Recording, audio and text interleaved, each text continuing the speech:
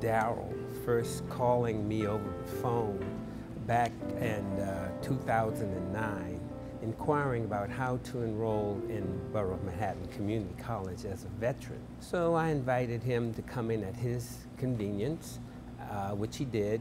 Found out that he was a combat veteran and that he was discharged honorably. I think that Daryl is, from my perspective, he's a very quiet, unassuming gentleman who has a really strong and commitment to family, and I see that daily in his interactions with Isaiah. He comes to the Early Childhood Center and he absolutely loves this place. I mean, I can't get him. When it comes time for me to come pick him up, he can't get out of here. He's, arguing with me that he wants to keep staying here and playing with his friends.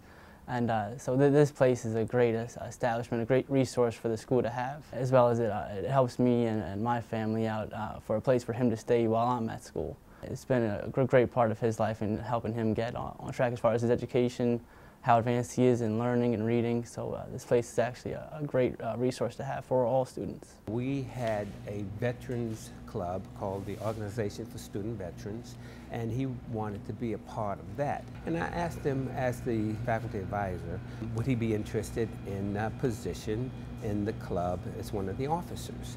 We asked him, would he mind presenting some other activities for the club, which he did. Well, what I do at the Veterans Center is any veteran who comes in with the issue, maybe whether it's a new veteran or a returning veteran, situations arise, problems may happen where you're having trouble getting your pay, or you're having difficulties in class. If a professor is treating them inappropriate, we'll go down, sit down with that teacher, see if there's something, let them know that he's a veteran, he's here on a mission to get something done. This is like I said, this is my 4th semester, so I have some experience in dealing with some of the things that happen in the school.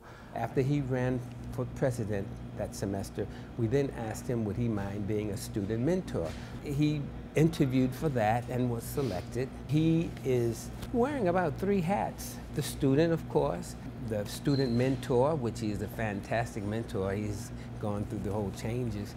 Now an advisor, because we have another president now. Being able to work so strongly for the veterans here and have a purpose, trying to help them, reintegrate back into society. When I was a child, I lost my father at a young age. My education was never stressed to me that much at all. I didn't put much interest in it. Then, going through the military, kind of establishing, some morals as a man, me myself growing into a person.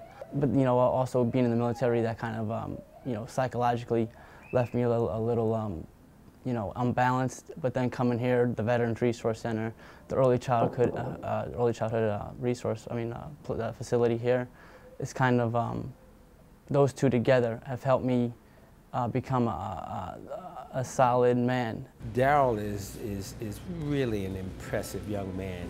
He's very powerful in his motivation.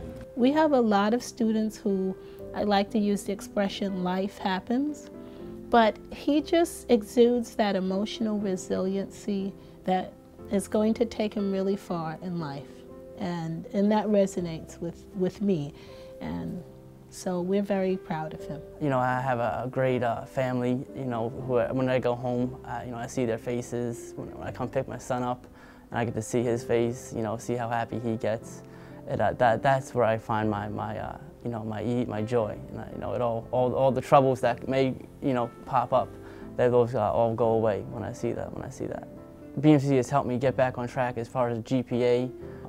Here I've succeeded very well, and now I'm getting ready to go to John Jay, and hopefully I succeed just as well as I did here.